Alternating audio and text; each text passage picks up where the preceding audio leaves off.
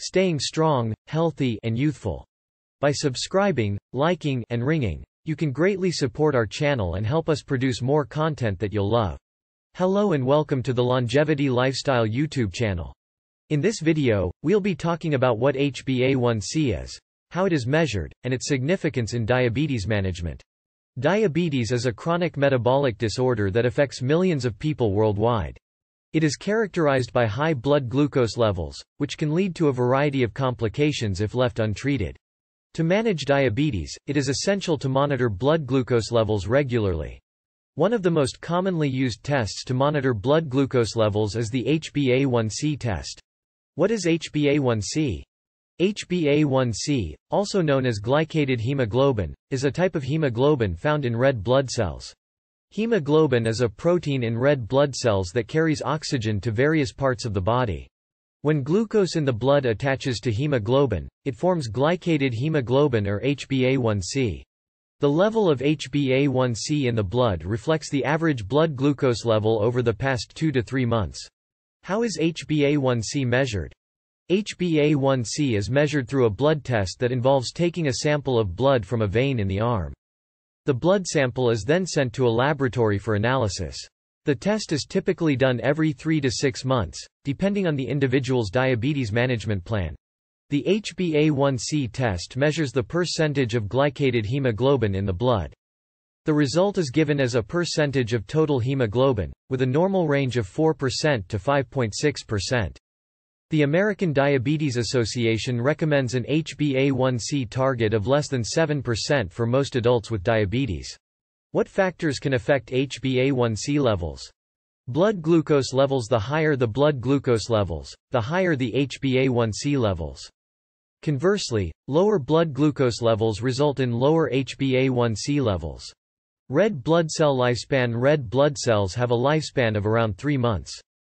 If the lifespan is shorter, as in some medical conditions, HbA1c levels may be lower than expected. Conversely, if the lifespan is longer, HbA1c levels may be higher than expected. Anemia, a condition where there are fewer red blood cells than normal, can lead to lower HbA1c levels. This is because there are fewer red blood cells for glucose to attach to. Certain medical conditions such as kidney disease, liver disease, and sickle cell anemia, can affect HbA1c levels. Medications, such as steroids, can also affect HbA1c levels. Ethnicity. Some studies suggest that people of certain ethnicities, such as African Americans and Hispanics, may have higher HbA1c levels than Caucasians. Pregnancy. During pregnancy, HbA1c levels may be lower than expected due to increased red blood cell turnover. What are the benefits of monitoring HbA1c levels? Monitoring HbA1c levels has several benefits in diabetes management, including evaluating the effectiveness of diabetes management. Regular monitoring of HbA1c levels can help evaluate the effectiveness of diabetes management. If HbA1c levels are consistently high, it may indicate that changes are needed in the individual's diabetes management plan, such as adjusting medication dosages or making dietary changes. Predicting the risk of complications. High HbA1c levels are associated with an increased risk of diabetes-related complications, such as nerve damage, kidney damage, and eye damage. By monitoring HbA1c levels, individuals with diabetes can take steps to reduce their risk of complications by improving their blood glucose control. Motivating individuals with diabetes to make lifestyle changes. Regular monitoring of HbA1c levels can serve as motivation for individuals with diabetes to make lifestyle changes to improve their blood glucose control. Seeing improvements in HbA1c levels can be a powerful motivator for individuals to continue making healthy lifestyle changes. Providing insight into individual blood glucose patterns. HbA1c levels provide insight into an individual's blood glucose patterns over time.